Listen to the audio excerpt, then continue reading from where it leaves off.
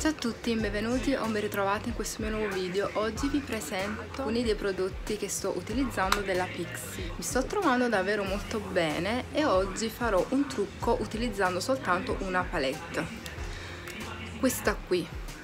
Questa è una delle palette Pixi che mi è arrivata nell'ultima box e può essere utilizzata sia per il viso che per gli occhi. Sulle labbra ho questo lip gloss volumizzante sempre della Pixi, color pesca. Questo colore è Sweet Nectar.